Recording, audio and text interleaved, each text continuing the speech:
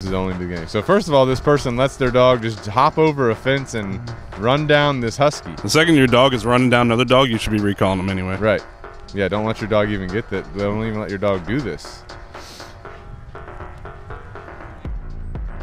Right, the Malinois does a greeting ritual. The Husky doesn't like it, so then the Husky dominates. Then the Malinois dominates over the Husky. Yeah. So it's a battle of dominance. Right there where he corrected him, he was starting to put his head over his. Yeah. He wasn't feeling it.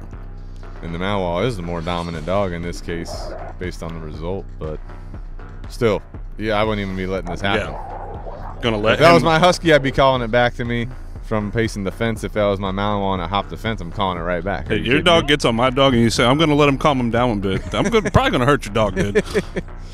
Yeah, it doesn't make any sense. No.